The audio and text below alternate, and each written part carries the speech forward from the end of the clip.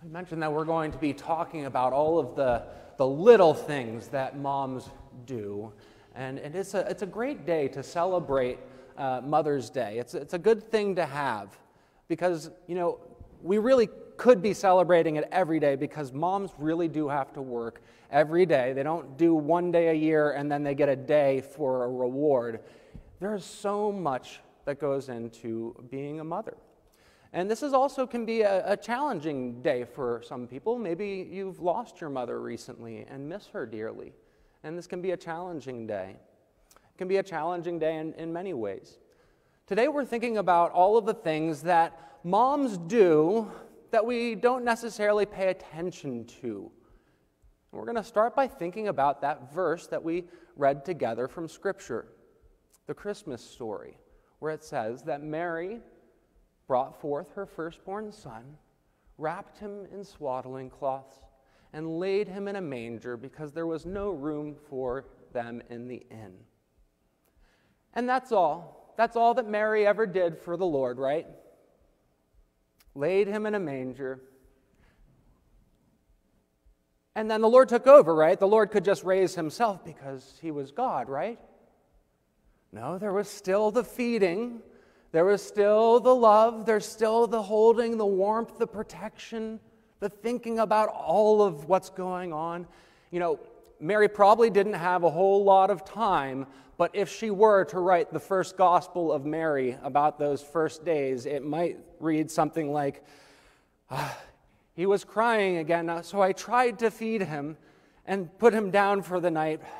Verse 2, we only got 2 hours of sleep last night. Verse 3, how many times am I going to need to change the Lord today?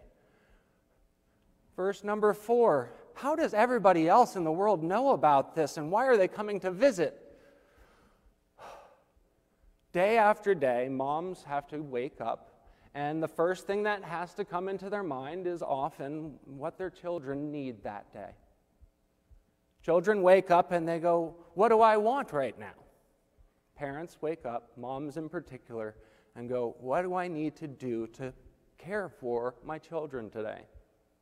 And yet in the Gospels, in our stories, we don't get very much about Mary, the mother of the Lord. But there is enough to notice that the Lord, I think, sees how much of this work that moms do goes unrecognized. And in part, it's by not talking very much about it.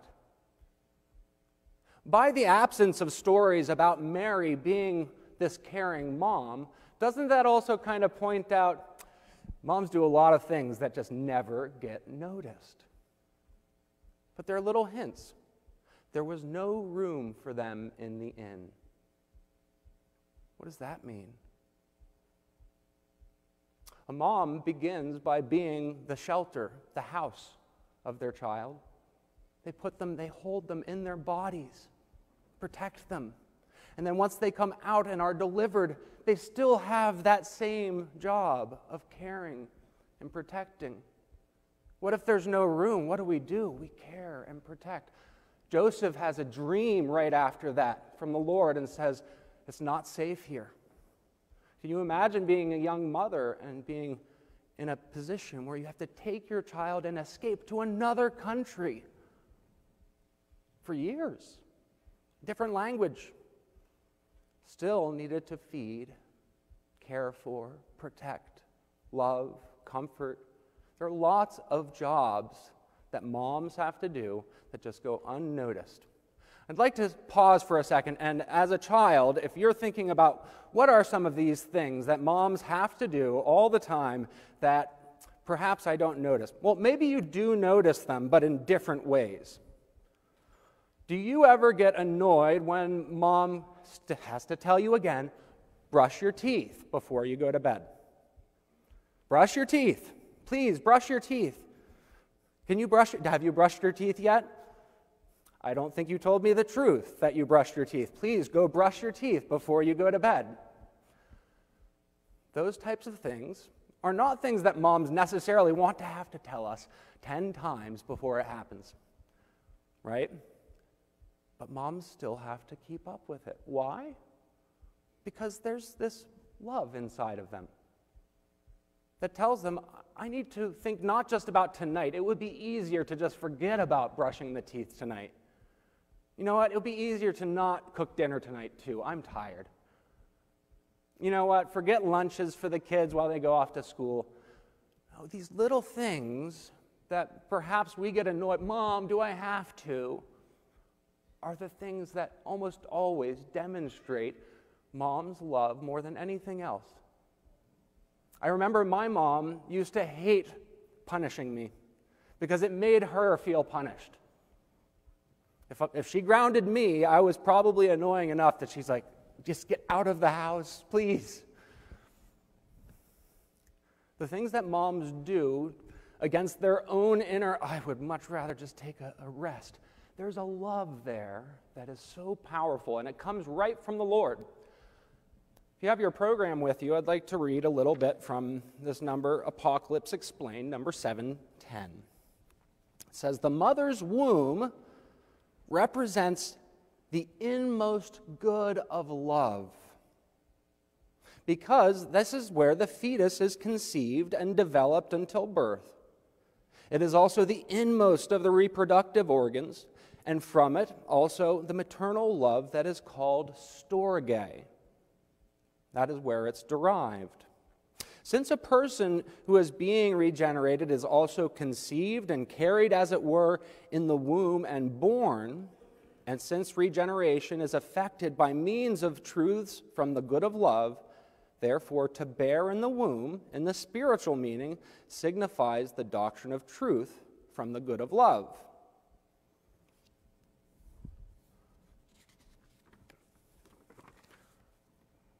Another way to think about this is, how do moms have their intuition? Have you ever heard of a mother's intuition?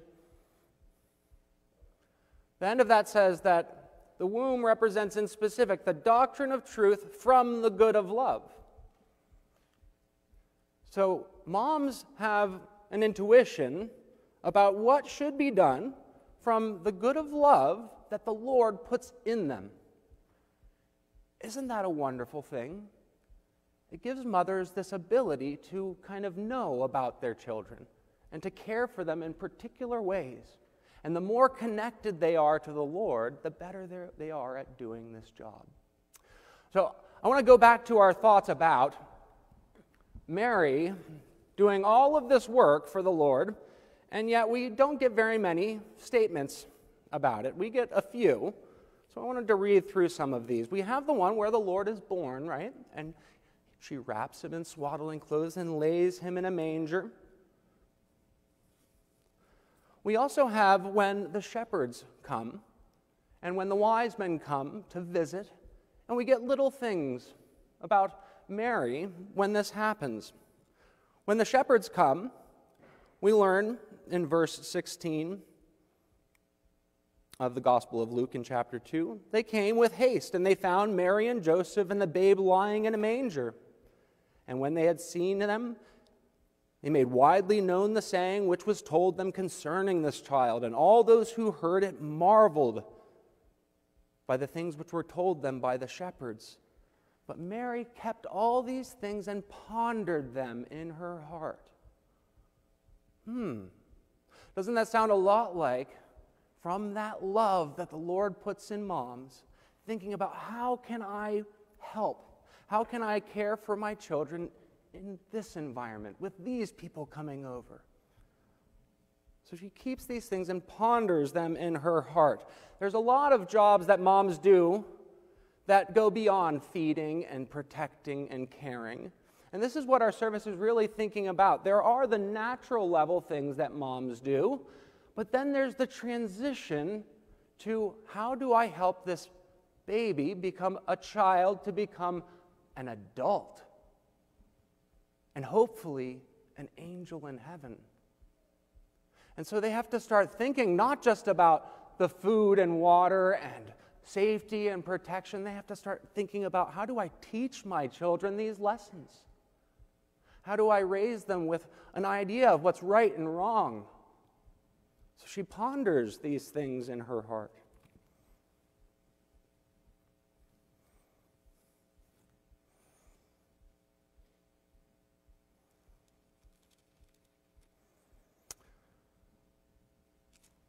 After the Lord grew up and he became an adult, he was walking through a crowd and people started to know who he really was. And perhaps a mother in this crowd recognized, some mother must have been an amazing mom to that person. To the Lord, somebody must have been an amazing mother to that. And she cries out from the crowd. She says, "Blessed is the womb that bore you and the breasts that nursed you." And you would think that Jesus would just go, "Yes, I had a wonderful mother." It did.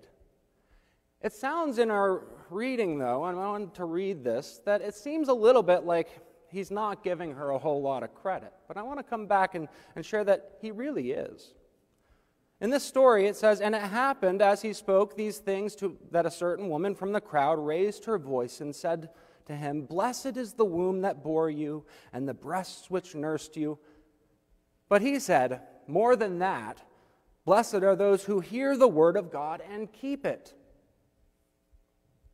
Is he saying, yeah, my mom might have fed me and carried me, but it's not really about that? Is that what he's saying? Or is he saying, yeah, she did those things, but she also raised a person who knew the Lord and was willing to follow him, who heard the word of God and would do it? What if this is a recognition that Mary went far beyond that she was everything he needed her to be? And in his providence, she was chosen for this reason. Just like every mom that's in this room has been chosen by the Lord to raise their children. And this is a wonderful thing to think about, not just in the statement that the Lord's saying, my mom did more than just carry me and nurse me. My mom showed me the scriptures and gave me an environment where I could learn. And we find out about that when the Lord is 12. He must have had enough independence that his mom was like, you go out there and do your thing. But then a new job comes up. Mom's not just feeder, provider, protector, caregiver. She has to become private investigator. The Lord's found in Jerusalem teaching in a synagogue.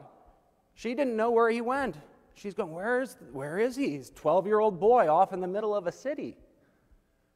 So she finds him, and there he is, teaching other people from the Lord's word. What a beautiful thing. The Lord's mother was there every step of the way, and yet there's not a whole lot said about it. I want to share one more story of the Lord's mother and add one more job that often goes unnoticed, is how much our moms are coaches, motivators, ones that know when to push us out of the nest. It's a story in the Gospel of John about the very first miracle that the Lord did, the first sign that the Lord provided that he was the Lord. And who was it that pushed him out of the nest?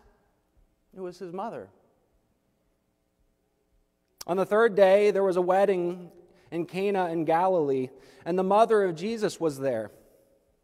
Now, both Jesus and his disciples were invited to the wedding, and when they ran out of wine, the mother of Jesus said to him, "They have no more wine." Jesus said to her, "Woman, what does your concern have to do with me? My hour is not come." Does it sound like he's not quite ready to do his miracle? My hour has not yet come. But she knows. In verse 5, it says, his mother then said to the servant, "Whatever he says to you, do it." She knew this was his time. Now there were 6 water pots of stone according to the manner of purification of the Jews, containing 20 or 30 gallons apiece. And Jesus said to them, "Fill the water pots with water." And they filled them up to the brim. And he said to them, "Draw some out now, and take it to the master of the feast." And they took it. And when the master of the feast had tasted the water that was made wine, and did not know where it came from, But the servants who had drawn the water knew. The good master of the feast called the bridegroom, and he said to him, "Every man at the beginning sets out the good wine, and when the guests have well drunk, then the inferior. You have kept the good wine until now." This beginning of the signs of Jesus, this was the beginning of the signs that Jesus did in Cana of Galilee, and it manifested his glory. Wow. It's kind of cool to look at Mary's story and what isn't said of her. Just these little snippets can show how much she really was a part of the Lord's life. And we are told in the heavenly doctrines that the Lord grew up just like any other child, had to be cared for just like any other child. Now, we have a lot of moms in our room here, and all of us have responsibilities, and all of us have things that we do with our own children that we probably know, well, I have to get up and do this. I have to tell my kids to brush their teeth again. I have to do their lunches again, and I have to make sure they have dinner again. There's lots of those natural things. But as we think about what are the more important things that we're doing as parents, as mothers, is raising children to God. How along those ways are we going up that scale from the natural needs to those spiritual needs, to provide an opportunity to learn from the Lord, to seek Him out when we're in a time of trouble?